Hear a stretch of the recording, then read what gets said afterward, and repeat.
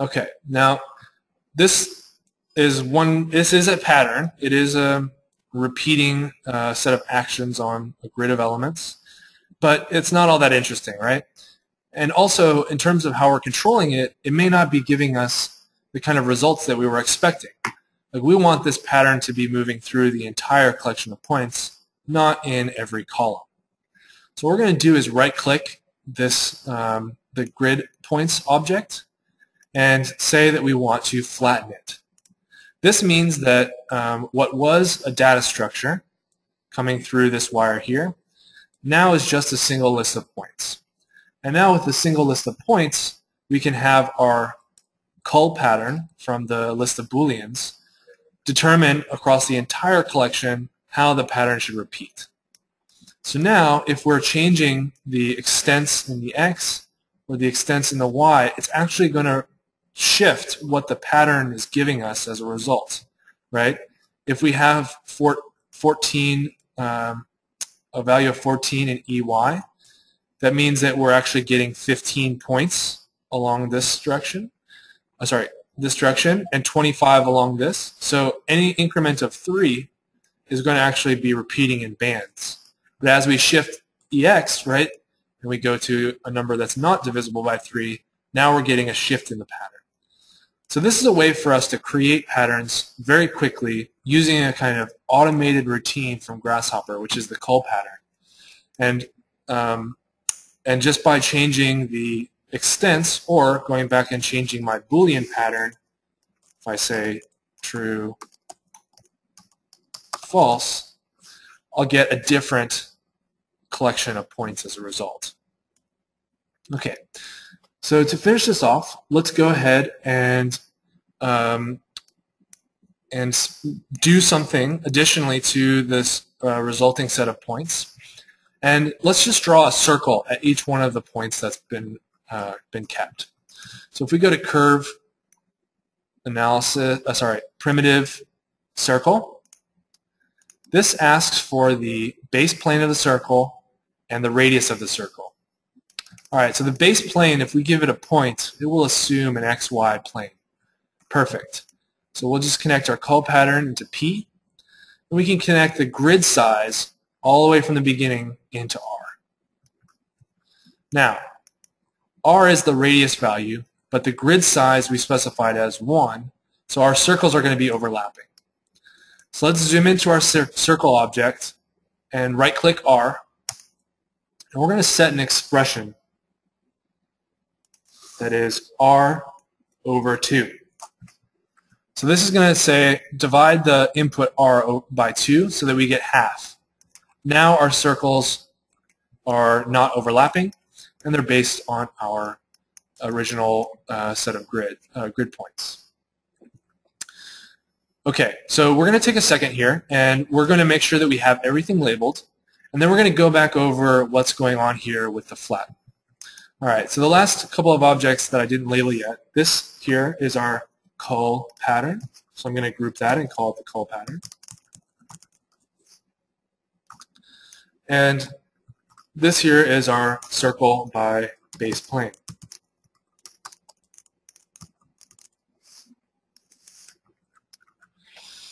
Okay, so there are kind of 3 important things that we need to review in order to get your file working as we expect.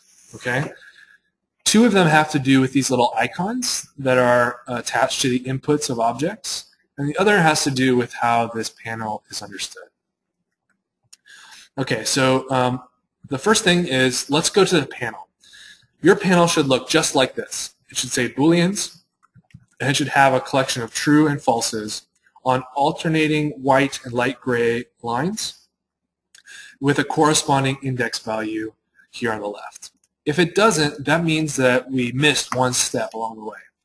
So there's 2 ways to make sure that we have it set up correctly. The first is to double-click and make sure that you have here multi-line unchecked. That means that each one of these will be understood as a single line. Hit OK. And yes, your panel may actually be yellow color. That's just a setting that you can specify here under the right-click options, and I make mine white so that it's more easily visible to you guys on the other end of the webinar. Okay, so you should have 0, 1, 2, however many Boolean values you have on alternating bands of color. And you should see as a result coming out a double line, which means you have a list. Right? The other way you can check that the multi-line data has been unchecked is to right-click this object, and there's an option right here that says multi-line data. You can make sure that it's not highlighted.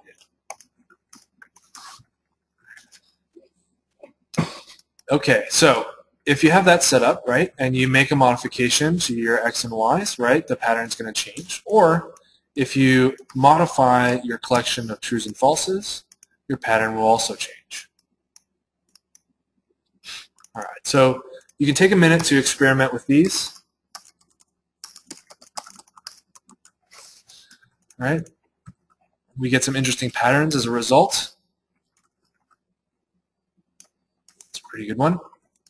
Okay, so that's the first thing that we've now ensured that we have set correctly.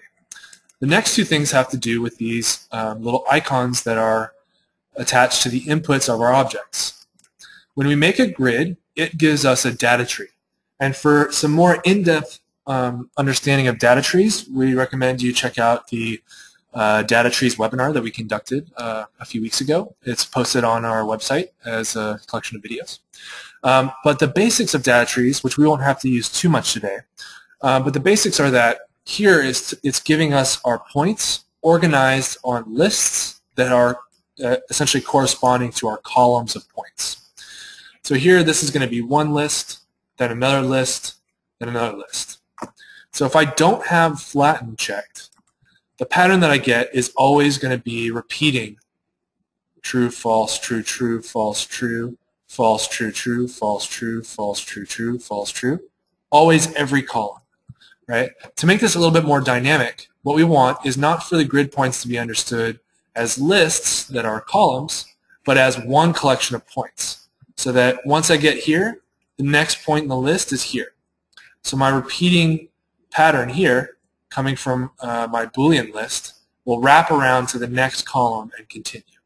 So the way to do that is to right-click the grid points object and check flatten. And again, what this does is it takes our data tree and removes all of the hierarchy inside of it, so we're left with just one list as a result. So all of our points are now in one list. Okay, and the last thing that we wanted to do is make sure that we set a local expression on the input of R. So here on our circle plane by base plane, the R input, we right-clicked and said set to give an expression, and we specified R over 2. If you hit OK, R is the label of the input here, and divided by 2 is the expression we want to correspond with P. Okay, so we've done our flatten, we've set up our multi-line data for our list of Booleans, and we've specified an expression here. And there was one question about the panel here, so let's double-click. You need to make sure that between each set of Booleans, you actually hit Enter or specify carriage return. That will make this understood as a Boolean object instead of a word. Right? The word true is different from the Boolean true. All right, so you should have an enter in between each one of the lines of your Booleans. Okay, so let's take a second. We've completed our first file. Let's experiment with changing the extents in the X, the extents in the Y, and experimenting with a different Boolean pattern. And if you have any questions as you go, we'll take just a couple minutes here, but if you have any questions, go ahead and drop them into the window, and we'll address them as a group.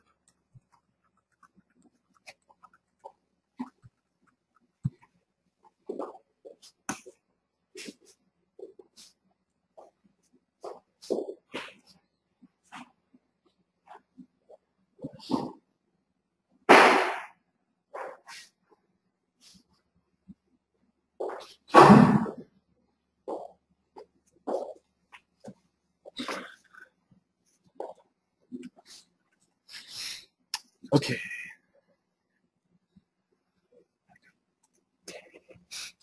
Okay, so there are a couple of questions about how exactly we have this file set up, and they're related to whether or not you use a panel here as an input or another type of input. And mostly the answer to all the questions is yes. You can use different types of inputs to specify this.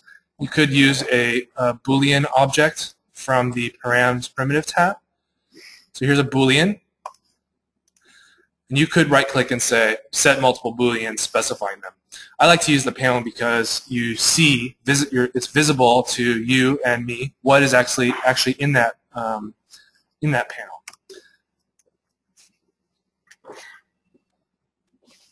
All right. Okay. And there were a couple other questions about what else you might do with the pattern, and there are all kinds of different scenarios that we can do. We're going to think about this just first as a collection of circles, and we're going to start talking about applications as we go into the next set of files. So if you have any other questions before we move on, make sure you drop them in the window, and otherwise we'll move on to the next exercise.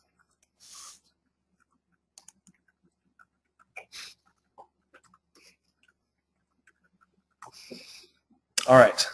Seems like we're comfortable with our first set of patterns. Okay, so I'm going to hit save and close, and bounce back over to the PowerPoint. Okay, so we worked with list culling and arrived at a pattern that wasn't too dissimilar from this.